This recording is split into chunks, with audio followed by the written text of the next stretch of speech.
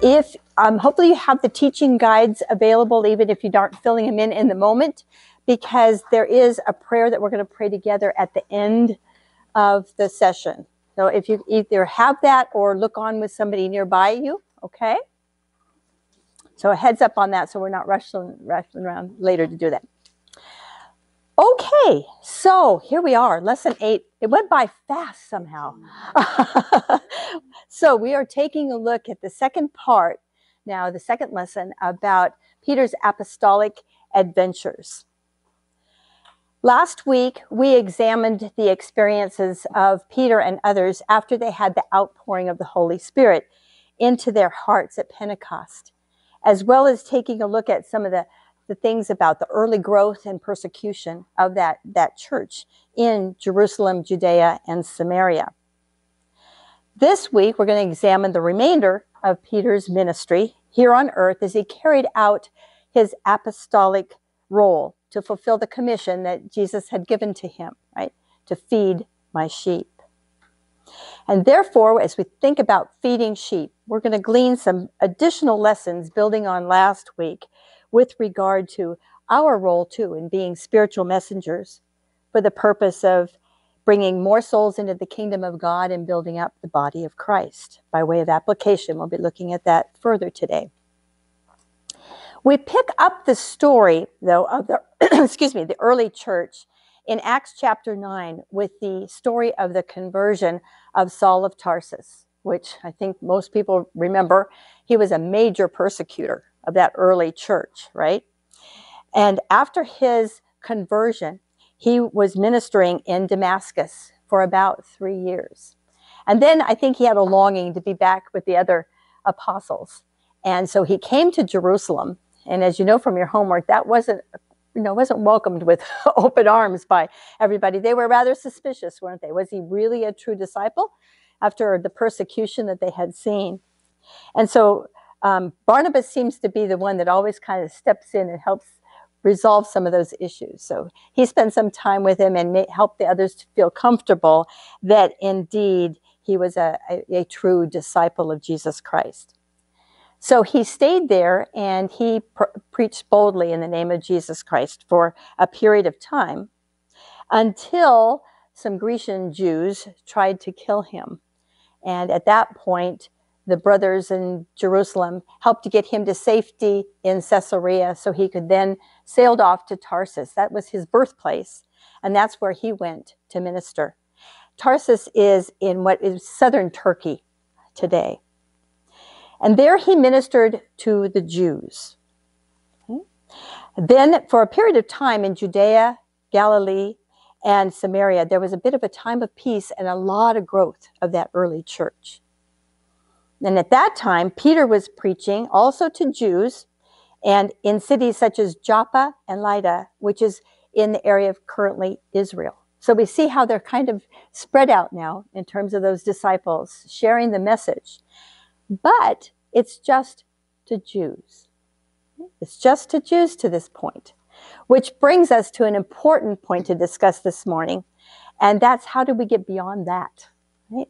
So I came across a very interesting phrase, and it said how Christianity becomes an unhindered gospel.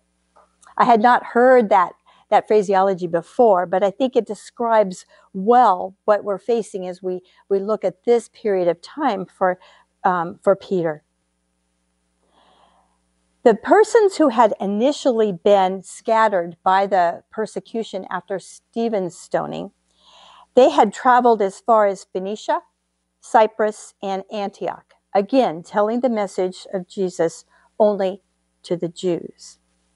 What had kind of happened, I think a good way to describe it was that Christianity had almost become kind of a sect, a special sect within in Judaism, where they were definitely believed that Jesus was the Messiah who had come, right? But it stayed just sharing that message with the Jews. So we want to take a look now. How does this happen that we get beyond that? How does God begin to work to change their mindset? right? So that they would take the message to others, so that it would no longer be hindered by prejudice and bias and cultural short-sightedness. We know God intended it from the beginning, right? To not just be something exclusive to the Jews, but that it was for all people, right? The message was for everyone. Romans 10:12 says that well. For there is no difference between Jew and Gentile. The same Lord is Lord of all, and richly blesses all who call on him. For everyone who calls on the name of the Lord will be saved. That's the important message. So Christianity should be unhindered. It shouldn't matter what nation or race or gender or whatever, right? It is for all people. So let's take a look at how God began to change that mindset. And that begins with the visions of Cornelius and Peter that you looked at in your homework. The vision of Cornelius was of an angel telling him to send men to Joppa and bring back to Caesarea, where he lived, the man named Peter, right? And now Cornelius was a Roman centurion, and he's described as one that is devout and God-fearing, a man who gave generously and prayed to God regularly. You may recall from the first or second lesson, we talked about the difference between someone who was a Gentile that becomes a Jewish proselyte, right? They take on everything with regard to the Jewish religion. A God-fearing person, you may recall, was one who believed in one God, and they respected the moral and ethical laws of the Jews, but they were not circumcised and baptized to become a proselyte. So here we have this Roman centurion. He's a Gentile and a devout, God-fearing man. In Acts 11:14, it gave us a little bit more information about what was revealed to Cornelius in the vision. And that was that he was told that Peter would bring a message through which Cornelius and his whole household would be saved. So now we go to Peter's vision, which is kind of a different one, isn't it? You see this big, what looked like a sheet being lowered down by the four corners from heaven. And on that sheet are four-footed animals and reptiles and birds. And then a voice says to Peter, "Get up, Peter, kill and eat." Now, think about Peter. Peter, yes, he's a believer now, but he's grown up right in that Jewish faith, and never would he have eaten those kinds of things, right? So his response is not surprising when he says, "Surely not, Lord. I've never eaten anything impure or unclean." And then a voice came back, right? The voice spoke again and said, not once, but 3 times, "Do not call anything impure that God has made clean." While Peter's still kind of pondering what's going on with this vision, 3 men arrive. They're the ones that had been sent to take him back to Caesarea, to Cornelius's house. But I had to stop and pause a little bit, and I was thinking about those words, clean and impure and such, and it made me go back and take a look and reread the Day of Atonement in Leviticus 16. It's in chapter 16, verses 29 to 33, if you want to take a look at it later. But I'm just kind of smiling to myself and reading that again about how you see such foreshadowing of Jesus, in that, and how the clean and sins and stuff comes out. So in that, it says, "You will be clean from all your sins. The high priest makes atonement once a year for all the sins of the Israelites, and it will be a lasting ordinance." Now, that priest did it once a year, right, at that point in time, and had the forgiveness for all of them. And of course, Jesus did but cross one time only. But it's interesting foreshadowing, isn't it? And that whole discussion about being clean relates back to what Peter saw in his vision. Now, upon Peter's arrival at the home of Cornelius, there's a very large gathering of people. And it's important for us to appreciate that it was not only a lot of Gentiles, right? at Cornelius's home. But also there was a band of believing Jews that had accompanied Peter to Caesarea. So we have a large group, mixed group here of the believers and these Gentiles that are eager to hear things.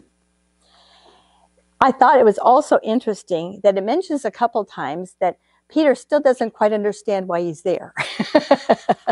I kind of got a kick out of that. And he even turned to Cornelius at one point and says, "May I ask why you sent for me?" And then Cornelius responds, really expectant with this expectancy. Now we're all here in the presence of God to listen to everything the Lord's given you to tell us. So I thought, interesting start to this event between these two key players, right? We have Peter, who doesn't know why he's here, and we have Cornelius not knowing what to expect to hear. That's the stage that's been set. So you can't help but think that how bold, right? How bold Peter really was when he stood up and spoke to them, this mixed group, and I'm not even sure really why I'm here, but he gets up and he does his preaching, which is very, very impressive. In your homework, I asked you to take a look at what were some of the key points that you pulled from that message that he gave. There's a lot of things there. I happened to come up with 5 key ones, but it would not be exhaustive. He talked, the first 2 were really, that got me, was God doesn't show favoritism. Whoa, Peter's getting it quick, right? He just has that vision, right? And he's made this trip. And for him to say that, he's really, the Holy Spirit's really working on him to open up his mindset. God doesn't show favoritism. And related to that, Jesus Christ is Lord of all, right? He said that in his message. He also indicated that God had anointed Jesus of Nazareth with the Holy Spirit and power, and that Peter was a witness to all that Jesus had done that way. Also said Jesus was killed on the cross, but God raised him from the dead on the 3rd day, and he was seen by many witnesses when he was resurrected. And lastly, that all the prophets testify about him, right? There was word that this would happen. And everyone who believes in him receives forgiveness of sins through his name. So you can see he's kind of catching on pretty good to making this an unhindered gospel. So the result of Peter's message that day says the Holy Spirit, right, was poured out on everyone that day who heard the message. Even on the Gentiles, quote, unquote. Even on the Gentiles. And there again was the demonstration of that outpouring of the Holy Spirit by people speaking in tongues and praising God. So as a result of that outpouring of the Holy Spirit, Peter then says, well, can we keep any of these people from being water baptized now? They've already received the Holy Spirit. So he ordered that they be baptized in the name of Jesus Christ. Take a sip.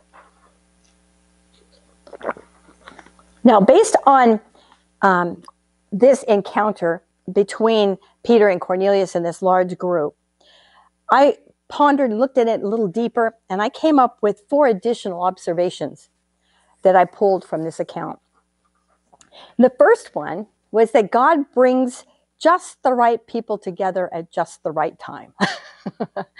Didn't he? That's exactly what he did, and how quickly that all worked out, right? The right people, Cornelius, Peter, Gentiles, Jews, all together at just the right time, and the outpouring of that Holy Spirit. Pretty amazing event. And it's kind of a silly example, but what popped into my mind is just the right people at the right time, is what I thought about was my father-in-law in the early 60s in North Dakota, all of a sudden deciding we're moving to California. And Wayne, my husband-to-be, right, was a young boy at the time. And so Wayne ends up in California, in Napa. We meet in high school, and God called him to share the gospel message with my entire family. And I get chills when I think about that. Just the right people, just the right time, right? A little example, but it popped into my mind and I was thinking about this. The second observation that I had was I was impressed by the obedience and the trust that was exhibited by Peter and Cornelius. You think about it, they both really had to kind of step out of their comfort zones, didn't they? This is pretty major. And I couldn't help but think, what nudging of the Holy Spirit might I need to be paying attention to that's going to test me in that way, to get out of my comfort zone, step out 1 foot at a time, right? Because he's calling, he's going to equip me and help it work out. But we have to listen to those nudges, right? And be willing to have enough trust, faith to make that step out of our comfort zone. Third, I was impressed by the hunger of the Gentiles over there that had gathered to hear, wanted to hear everything that the Lord had told Peter to come and share with them. And I thought, boy, aren't we so fortunate today that that Word of God is so readily available to us in so many ways, right? And I thought, boy, let us not ever take that for granted, right? Which worries me a little bit when some of the things that we see happening in the world and some of the pushback against faith values. Let's not take it for granted. And may we never lose the hunger for the Word. The fourth point was that I was impressed by this transformation of the minds and hearts. We talked about already those that were involved, but additionally, in some of the scriptures that we looked at, we also find that we have these astonished people, astonished circumcised believers who came with Peter, and critical circumcised believers back in Judea who hear all about this, who suddenly are accepting of these Gentiles. They see this astonishment and disbelief and this criticism turned to acceptance, and their hearts opened to that realization that God has granted even the Gentiles repentance unto life. I thought about that, and I thought, what do we need to do in our faith walk to be considered unhindered, right? I think God really wants us to question what builds up walls sometimes between us and others that can be cause for them not hearing the message. And he looks to us, let's create some doors and windows in that wall to break that down, to make sure that that message goes out. I came across a couple of quotes that I wanted to share with you that were related to this. One was Erich Fromm, and I had to get a little bit of information more about Erich Fromm. I thought he was a psychoanalyst. He was actually a neo-Freudian psychoanalyst, and he was known for his theory of personality based on two primary needs: the need for freedom and the need for belonging. I thought that was interesting. And this is a quote that I first saw the quote, and then I went back and researched him a little bit. His quote was, "If I perceive in another person mainly just the surface, I perceive mainly the differences. If I penetrate to the core, I perceive our identities and the fact of our brotherhood." It's pretty easy on the surface, isn't it, sometimes, that's what you first notice are those differences. Got to dig a little bit deeper to appreciate, beyond that, and what the brotherhood or the sisterhood, what you have in common. I thought that was insightful. I don't always go along with all that psychoanalytic stuff, but I thought that was a good one. God doesn't want us to be judgmental of others, but desires that we'll be patient, loving, and tolerant. And I say tolerant carefully because I think that word is, in today's world, is oftentimes being misused and misunderstood. So my second quote that I wanted to share with you is a quote from John F. Kennedy about tolerance. Tolerance implies no lack of commitment to one's own belief. Important. Rather, it condemns oppression or persecution of others. Now, it says we're not giving on our own beliefs, but at the same time, we're not being oppressive or judgmental of people that have different beliefs, right? I thought that was a good way of saying it. I'll say it again. Tolerance implies no lack of commitment to one's own beliefs. Rather, it condemns oppression or persecution of others. Now, let's take our story of the Christian church becoming unhindered, the next step, and that's in the church at Antioch. There were some men from Cyprus and Cyrene. Most likely they had been in contact with Paul, who came to Antioch, and they began sharing the news of Jesus with the Greek Gentiles. Remember, before we talked about what was happening in Antioch, and it was just the message going to the Jews. Now we have these men coming, and they are speaking to the Greek Gentiles there. News of that reached that leadership back in Jerusalem, and they send Barnabas out again to investigate whether this is genuine again, authentic. And Barnabas does determine that's the case, that the experience of these Gentiles receiving Jesus is authentic.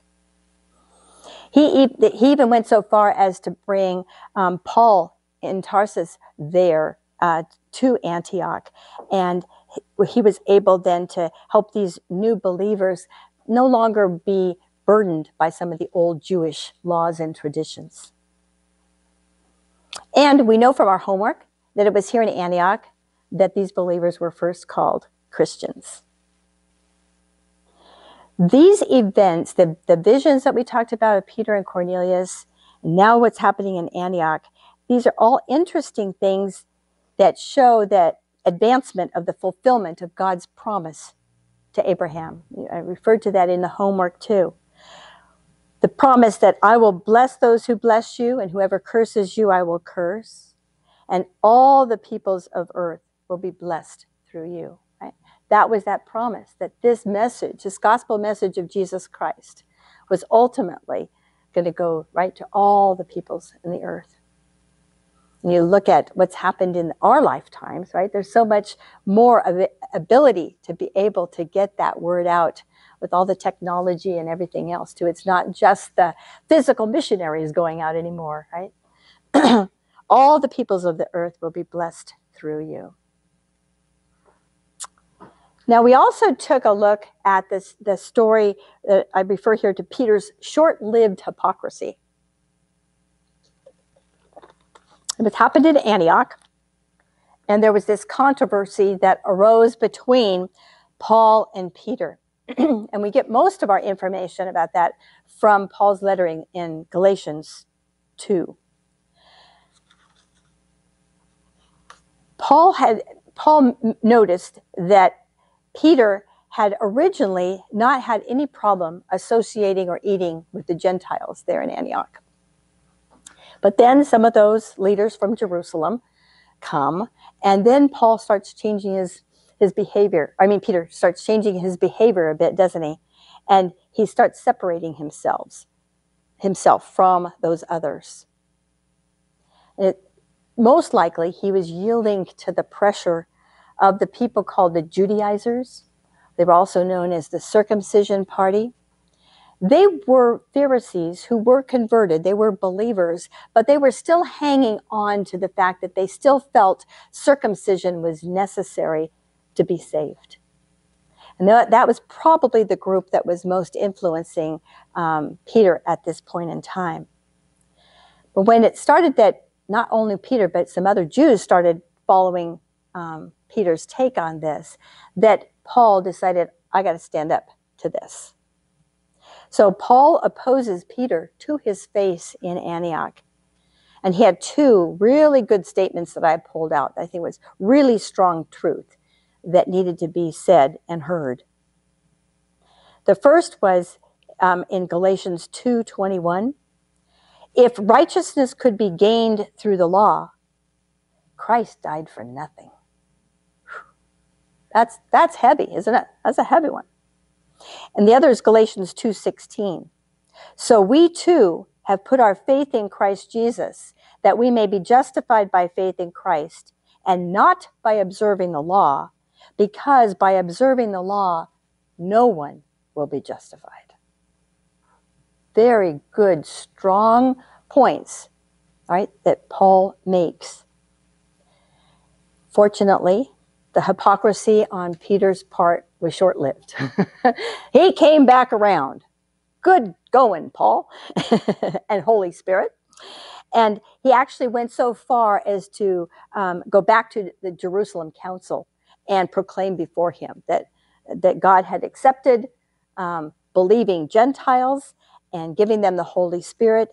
And who was man to try to now put back on those old Jewish requirements? So he did come back around.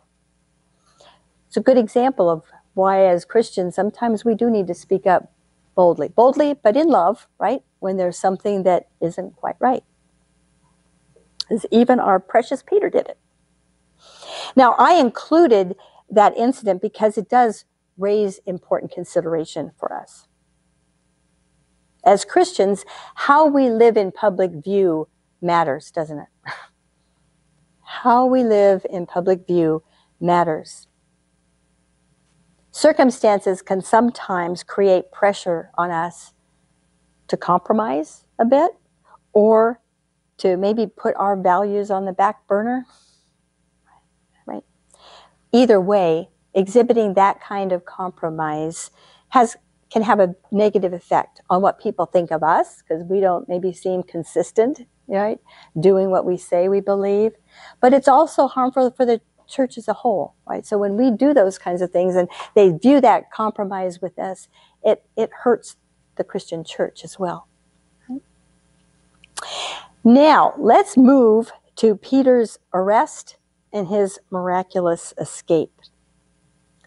This takes place about 14 years after the resurrection of Jesus. So we're at about AD 44. And King Herod is ruling there. And he started arresting some of the people who belonged to the Christian church there in Jerusalem. He actually put James, the brother of John, to death by sword. And he seized Peter and put him into prison. The night before Peter's trial was to occur, he's bound there in prison between two soldiers with these big old chains, and he's miraculously released by an angel.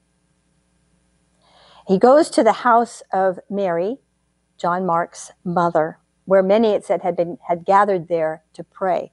And I kind of take it, part of it, they may have been praying about Peter's situation, given that he was supposed to be going to trial and such soon. And we note elsewhere, it's talking about the fact that they didn't all really believe, right? Did this really happen? Is he really there? He was all bound up in prison. How could he be standing here at our door? There was a little bit of doubt there that was creeping through. Peter tells them to let all of his brothers know that he's safe, has escaped, but he has to leave for another place. We'll talk about that further in just a moment. Right? Let him know I'm okay, but I'm not staying here. I have to leave for another place. Before we pick up on that, though, I'd like to address 5 characteristics of God that I see displayed in this miracle that Peter experienced. And since God is the same yesterday and today and forever, there are characteristics of God that are important to us as well. I think he demonstrates he's a God of deliverance. We oftentimes can be constrained by the circumstances where we don't maybe have the power to control or to escape whatever's going on. But we too can experience, right, a deliverance that is mind-boggling, right? That is amazing, beyond our ability, beyond our imagination sometimes. I think I already shared the example, but I'll mention it briefly again. I couldn't remember for sure about when I went skiing and the semi-truck jackknifed. Did I mention that one? That's the one that again came to my mind, that there was no escape for Wayne and I. We just sat there in that car with this semi-truck heading for us and no place to go. And at just the right time, it straightens out and goes by us. Example, right, where we may not be in control, but we can see those miraculous interventions by a God of deliverance. God is also a God of perfect timing. He was perfect timing in that semi-truck situation too, by the way. But God doesn't always come when we want him to, does he? I think a lot of times we want him to get there earlier. We're ready for his intervention. I can't do this anymore on my own. But he always knows when's the right time. And he's on time always, even if we don't believe it. Or as the Bible would say, in the fullness of time, right? In the fullness of time, he is there, right? He's also a God of faithfulness. Like those people who had been praying for Peter's release and couldn't believe it was him at the door. Our faith also may not always be strong enough to ward off every doubt. Right? Sometimes we too have doubts. But thank goodness, God's faithfulness is not dependent on our faith. God's faith is not dependent on our faith. And he can release prisoners, any kind of bondage or danger or whatever, even if we're still filled with some doubt or despair. Sometimes I think despair gets in the way even more than doubt at times, right? When you're feeling it's more hopeless. He is a God of faithfulness. He is also a God of guidance. He guides us. And this is where I want to pick up on the fact that Peter had left for another place. Peter tells again at Mary's house that to tell the brothers he was okay, he had escaped, but that he was leaving for another place. And what was happening here is that he's leaving there and he's no longer going to be in that New Testament spotlight in that part of the world. It's not safe for him to stay there. So he and his wife leave and they go to the Mediterranean world of the Roman Empire, and they will minister there. He had to leave and go to another place. And again, how God uses those situations, right, to keep sending people out to different places, spreading that word. And the fifth characteristic of God is that above all, he is a God of love. He's a God of love. That's God's motivation, isn't it? His love for us. And his love just for all of us, he just carves away at the rock of our being, using our mistakes as well as our victories to teach us spiritual lessons. And those lessons ultimately then create that unique masterpiece that we've talked about that each of us are designed to be, right? That plan he has for us, that vision of what he has for us in this life.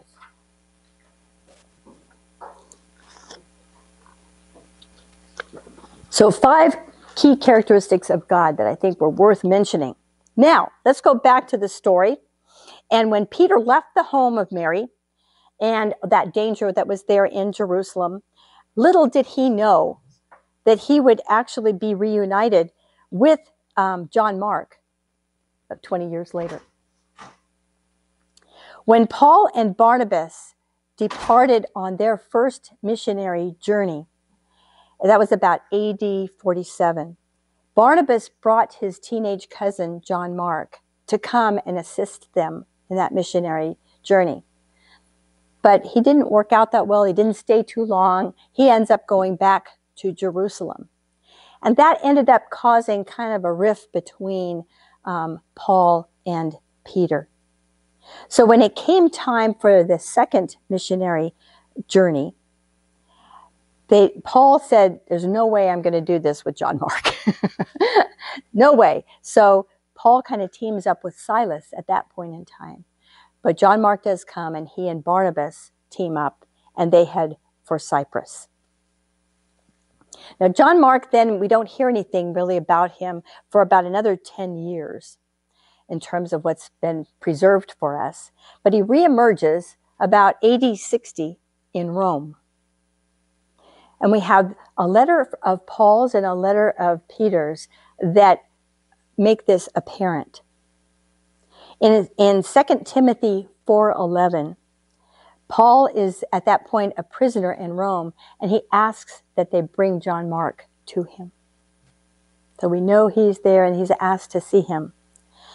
In 1 Peter 3:13, he makes reference to John Mark. Again, it seems like strong evidence that he's there in Rome, and he apparently had a working relationship with both Peter and Paul. This is prior to the most severe persecution that broke out in AD 64, the persecution of Nero against the Christians. You'll remember that we noted in lesson 1 that it was the unanimous testimony of the early church that the Gospel of Mark was written by this John Mark. And the dominant reason for him to write it, right, was to preserve the account of Jesus' life and his teachings, because they're concerned all these eyewitnesses of Jesus are dying, and now there's this likely martyrdom of Peter and Paul too. So there's a need to preserve that word beyond just the eyewitnesses of the time. Now the probable martyrdom, right, did end up happening, and we'll talk about that in a few moments. The other reason that John Mark wrote this, or one of the advantages that came of it, is that the Christians in that Roman world were really being persecuted against heavily. And so it was also a source, those letters and things that were shared and the gospel things that he was putting together gave them comfort and assistance in that time of suffering. The Gospel of Mark really paints a human portrait of Peter, the struggling disciple, pointing out both his struggles and personal failures. We see that often those are the things that help us to grow strong in our faith and our understanding of who Jesus is and what he did, right? This is what we talked about early in lesson 1. That's the book of that message. Who is Jesus and what did he do for us? Now let's talk about Peter's final years. Nero became the emperor in Rome in AD 54, and he ruled until he died at age 68. That seemed pretty late for that period of time in history. He lived to 68. Under Nero's rule, there was severe persecution of the Christians. And that's the time when Peter and Paul spent time in the Maritime prison in Rome. Some years ago, Wayne and I went to Italy, and we actually got to go to that site. Maybe some of you nodding. And it's quite an interesting feeling to go down in that dungeon, basically, and think that, boy, Peter and Paul were in here at some point, you know, and it's amazing to think what they did, the strength of their faith to be the witnesses that they were. Paul was beheaded, and it's thought that because he was a Roman citizen, they beheaded him because that was seen as a more merciful kind of death. I guess it's quick. That doesn't feel merciful to me, but it was quick, right?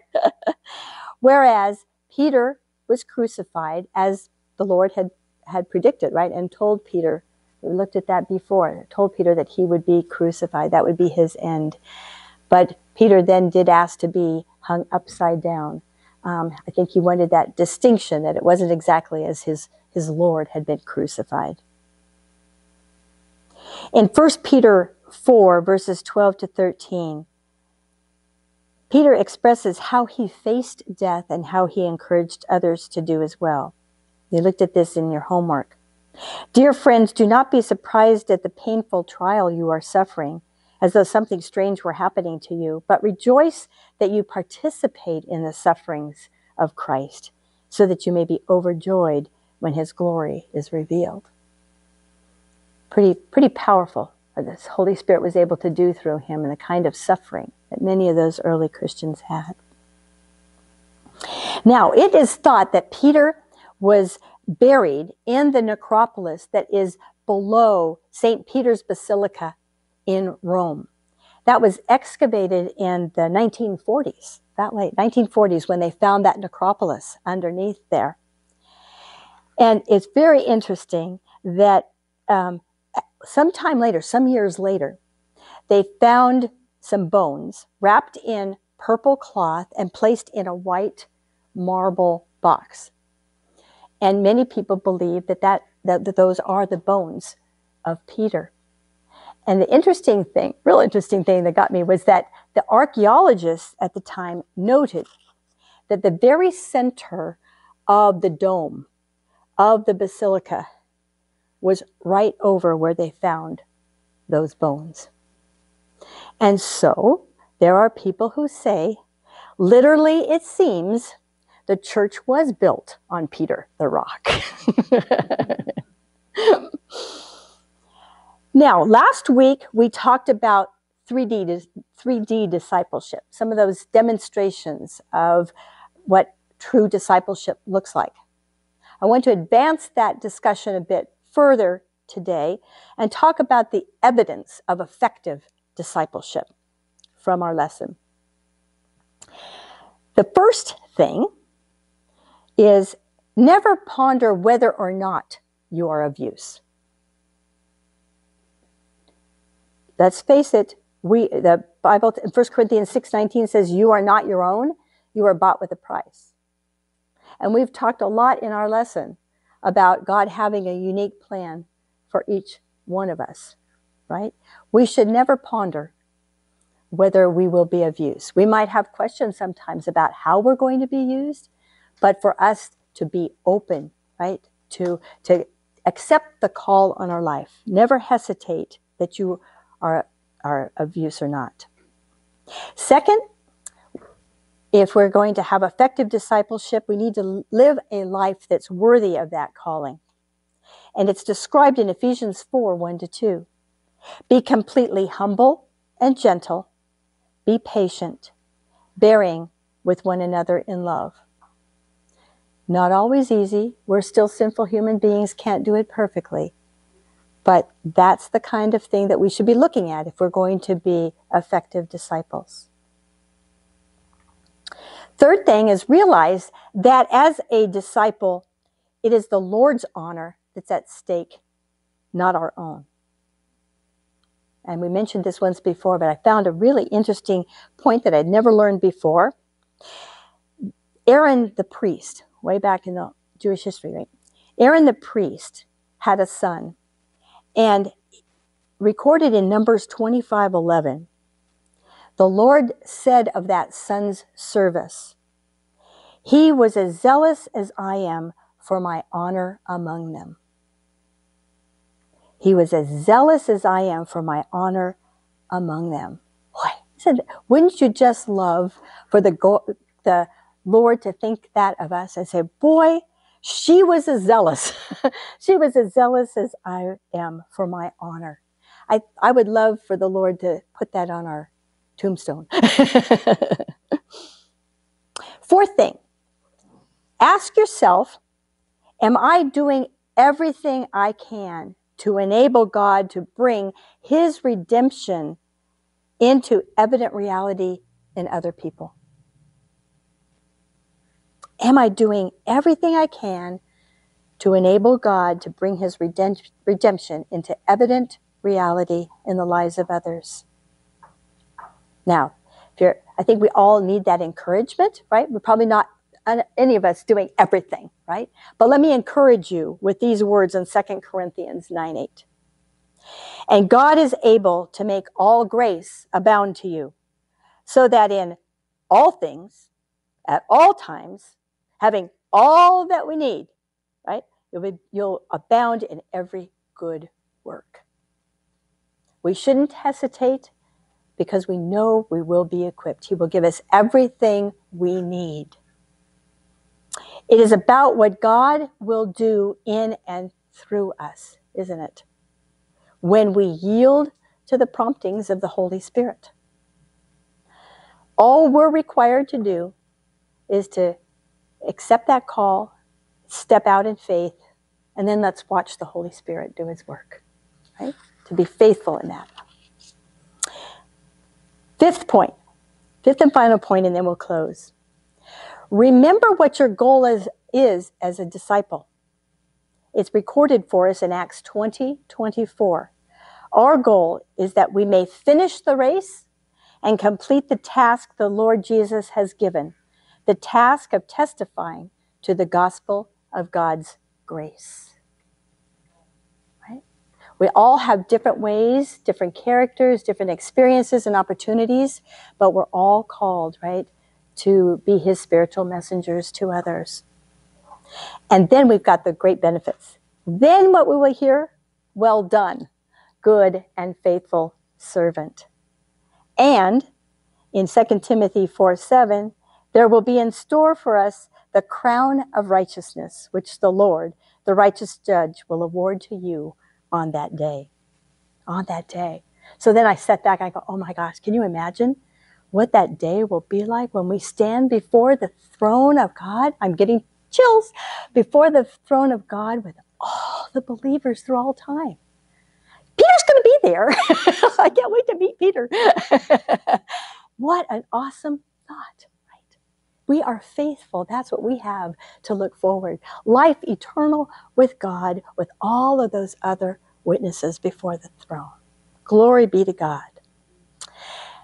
So let's close with prayer, ladies. If you have handy your teaching guide, I have this prayer printed on that. And I'd like you to pray this with me. Lord, we thank you for Peter's story. We know that we fail you at times, and we thank you for always taking us back. As Peter's life showed us, you are the God of second chances.